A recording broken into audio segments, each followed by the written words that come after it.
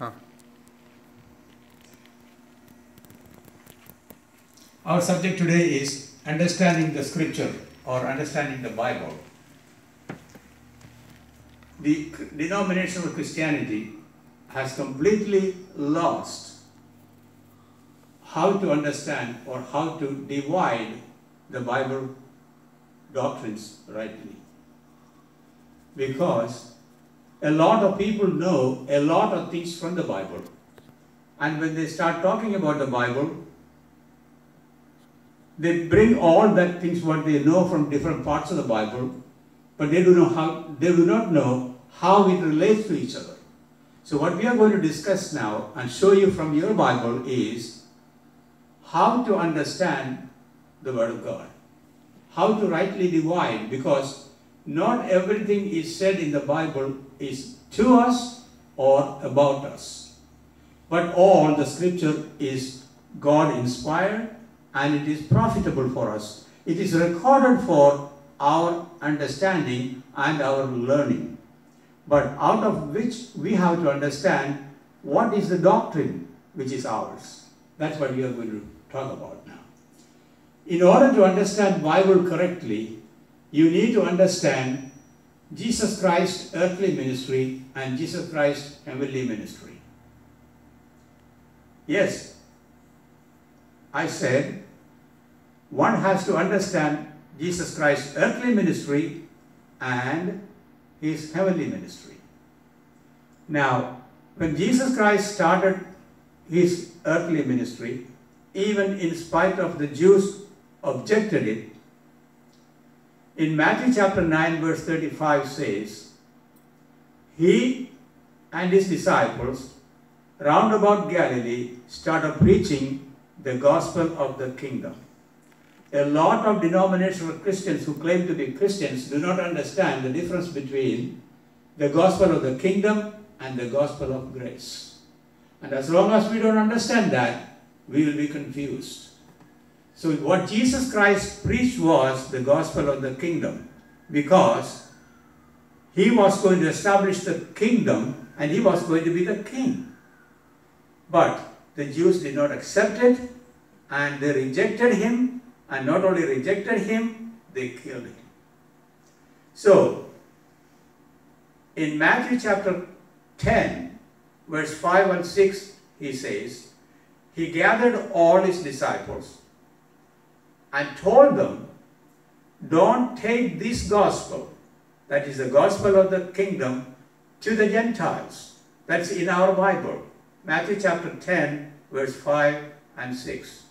It was not a suggestion, it was a commandment. He commanded them, do not take the gospel of the kingdom to Israel, to the Gentiles, but take it to the lost sheep of Israel.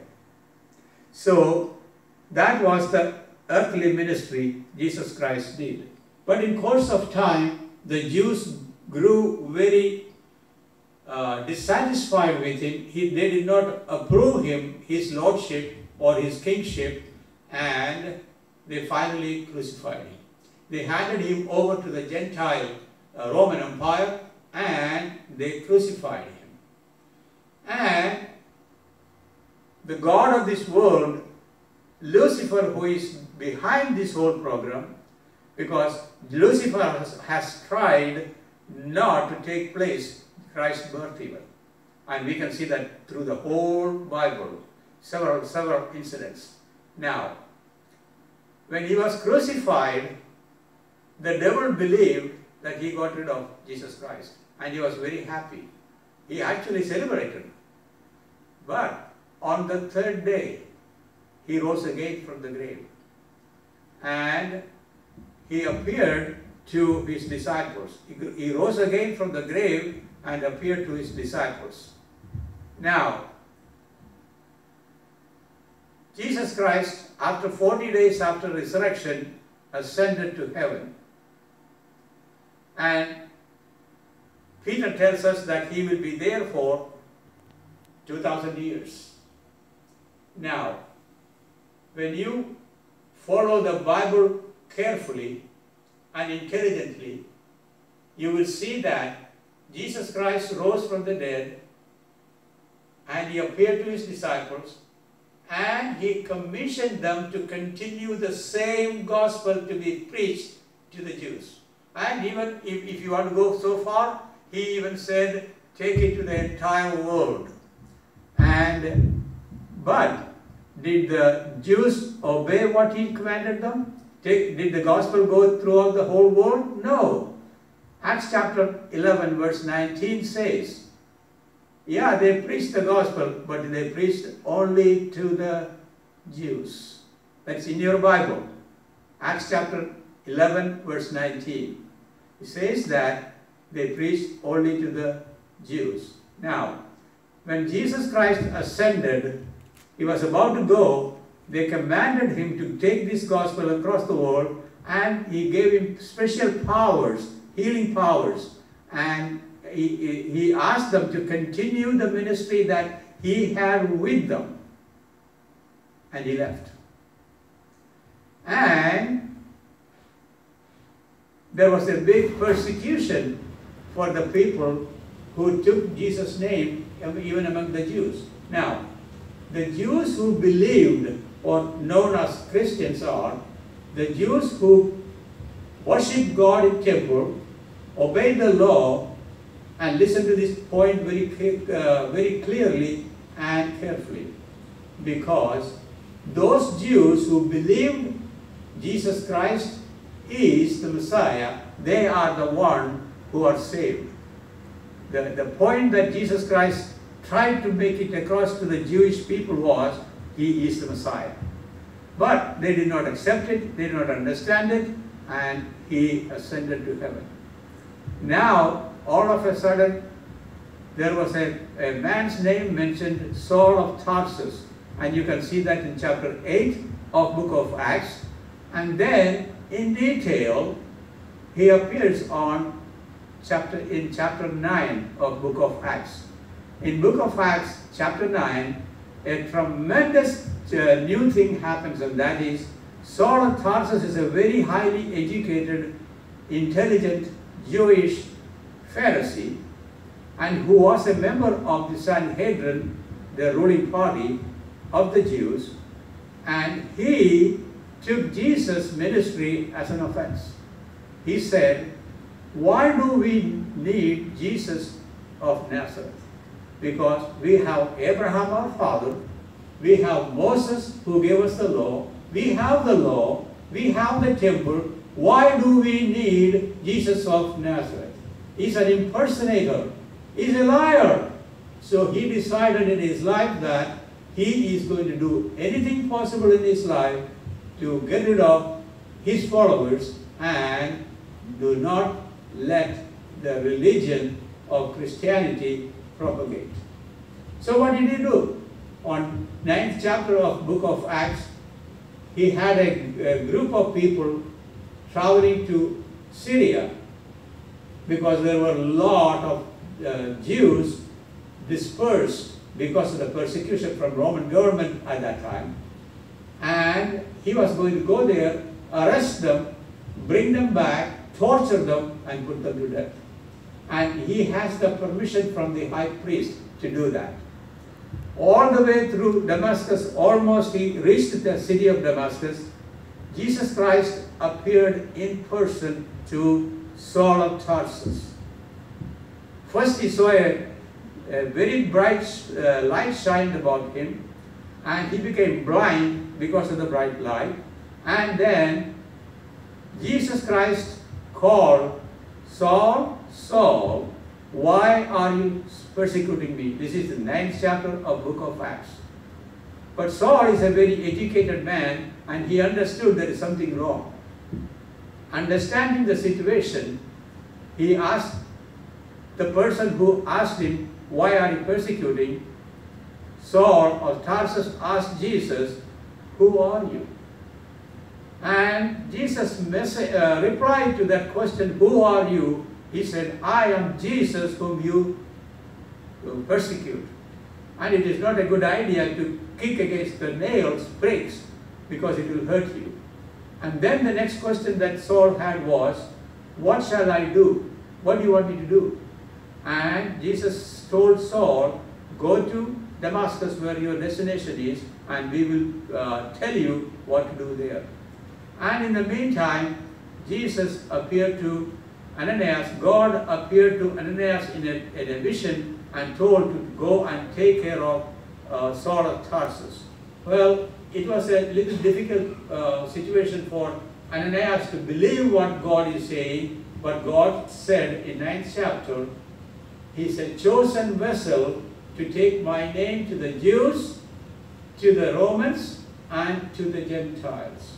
These are the three assignments that God gave to Paul in chapter 9 of book of Acts. From then onwards, what we see is Saul of Tarsus comes in action according to his assignments. First, after he was healed and he had food and he got his vision back, he asked Ananias, is there any synagogue close by here? And he went to the close by synagogue and he told the Jews who were assembled there that Jesus Christ whom you crucified is the Messiah. They did not like that idea and they got so upset and they want to kill him. And then he did. His first ministry was to the Jews. And then, of course, he was arrested and he was in Roman jail, and Roman soldiers who kept watch on him every shift, they all heard the gospel and they got saved. The gospel of salvation that Jesus Christ gave to Paul. Unless we understand the difference between what gospel was given to Paul, other than what gospel was Peter preaching on the day of Pentecost, you will be a confused Christian in the biblical doctrine. So, let's make it very clear. Jesus Christ was born during the dispensation of law. Jesus Christ grew up during the dispensation of law. Jesus Christ started his ministry during the dispensation of law. Jesus Christ was crucified during the dispensation of law. Jesus Christ was buried and he rose again during the dispensation of law. And he ascended during the dispensation of law. We have to learn this. And then Paul started preaching the gospel of grace that Jesus Christ told him. What is the difference between Peter's gospel, that is the gospel of the kingdom, and Paul's gospel, which is gospel of grace? What is the difference? You will find that Paul's gospel in 1 Corinthians chapter 15, verse 1 through 4, which says, moreover, brethren, I declare unto you the gospel. Now, we have a small problem all across America is, they will read that, I declare unto you the gospel. That is not. The emphasis is, I declare unto you the gospel. That is English language. That I was taught when I was in grammar school, way early in life. That is, when you put a definite article before a noun, that becomes an imperative clause and there is no other gospel. That is what Paul was telling in his gospel to the Corinthians, that I declare unto you the gospel, and there is no other gospel, which you heard and which you believed, and where you stand. Unless you believe, you will not believe. And then he says the gospel is Jesus Christ died for our sins according to the scriptures, and he was buried, and he rose again on the third day according to the scripture. This is the scripture for salvation during the dispensation of grace, and outside this there is no gospel for salvation. Peter's gospel will not save one human being during the dispensation of grace, because Peter's gospel will come back when Jesus comes back in 2029 to establish the kingdom. The whole gospel that Peter preached in the day of Pentecost, that is, repent of your sins and be baptized. And Paul did not say that. Paul said, I preach to you the gospel, the finished work of Jesus Christ on the cross. We have to understand the difference of that. The gospel of salvation during the dispensation of grace is the finished work of Jesus Christ on the cross of Calvary. There is nothing that we have to do. He did all what we need to do to be saved. So, the difference between, or understanding the difference between the two gospels, gospel of the kingdom and gospel of the grace, or Paul's gospel, are two different things. So I want to bring it to you very clearly. If you don't understand this, you don't understand Bible, you will be a confused Christian thinking that you are a Christian, but nobody is saved outside Paul's gospel. Well, Brother Thomas, is that your opinion? No. Open your Bible to 2 Corinthians chapter 4, verse 3 and 4.